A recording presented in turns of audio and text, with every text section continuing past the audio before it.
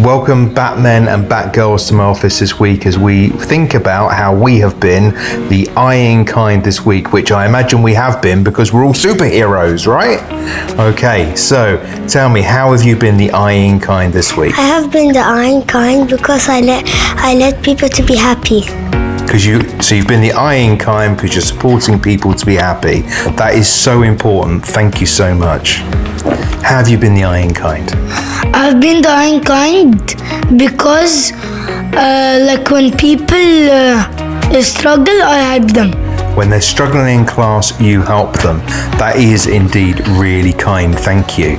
I'm the iron kind because when people fall in love, I help them and take them to the nurse. Oh, thank you so much. So you're looking after people and taking them to the nurse. Thank you so much. I kind because I help my mom on cooking and I help my dad in building.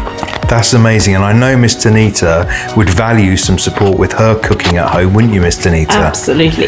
And tell us, how have you been the iron kind this week? I have been the iron kind by helping teachers and learners with assessment week this week, because it's always a busy week when there's assessments. So yeah. Thank you very much, Miss Tanita. It has been a very, very busy week. I'm proud of everybody and all their contributions to helping make our culture at school kind, supportive, happy, and maybe you'll bring some food in from your cooking at some point, right? Okay, have a lovely weekend, you guys. Thank you so much.